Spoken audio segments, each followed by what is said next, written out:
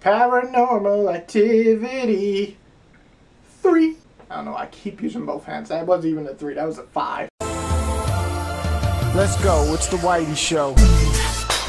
Whitey Show. Whitey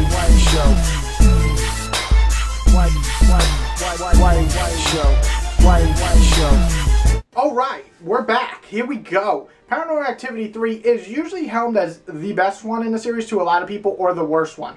And I am inclined to agree with the worst one, or almost worst. This story takes place right after 2, but in a different way. It is a prequel to all of them, every single one.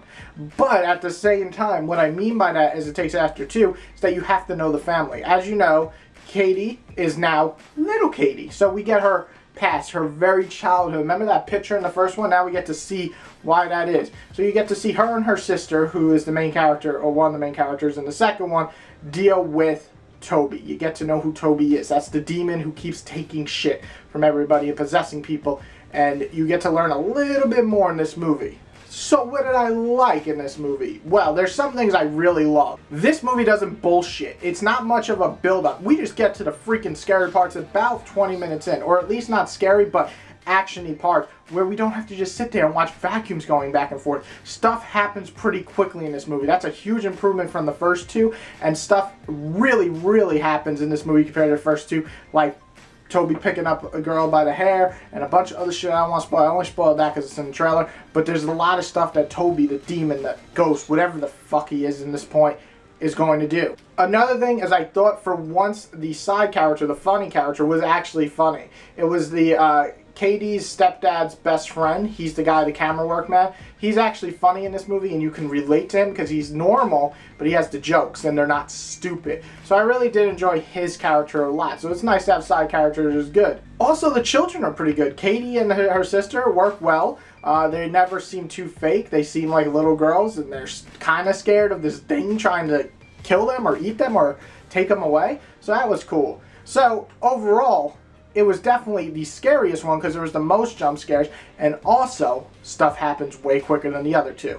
But what didn't work, you ask? Well, the ending. It was so fucking stupid.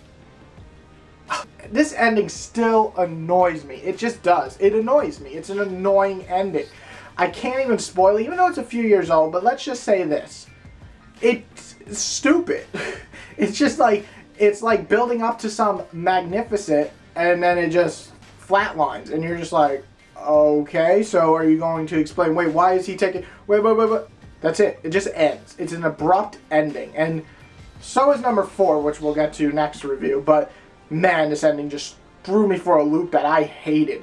The last 15 minutes of this movie I disliked with a passion, and there's nothing worse than a bad ending because it ruins the rest of the movie for you. So up until this, I was really enjoying it, and I hate the ending so much. The only other thing I could really think of that I didn't really love about this movie was the fact that it didn't want to answer too many questions. Like, you think you're going to get the most questions answered because it's going back in the past, you're going to learn more about this stuff, but you really only learn little hints again, and then you're stuck with a bad ending, so that makes it that it really doesn't tell you anything. It's almost filler in a way, and that is not a good thing for a movie, so that really annoyed me. Do I think Paranormal Activity 3 is a bad movie? No, but I think it's one of the weakest ones because of the ending, and also the fact that it doesn't really add much to it. 1 was what it was a fun little neat horror movie. 2 enhanced 1, which is something that not a lot of movies do, so I'm grateful it did. But then 3 didn't really do anything. It didn't enhance 1, 2, or itself with that horrible ending. So in a way, it is the worst one for me. And some people love the ending, so I can understand that. But for me, ugh. So I'm going to have to give Paranormal Activity 3 a 2 out of 5. It's definitely the weakest one for me in the series, and you people are going to be surprised because they would think 4 or maybe even Mark ones is. But no, this one is definitely my weakest one. I did love that shit happens quick and all that, but everything else in this movie just kind of falters and becomes That's my new rating system. That's what I give when I give 2 out of 5. So, if you like my video, click like.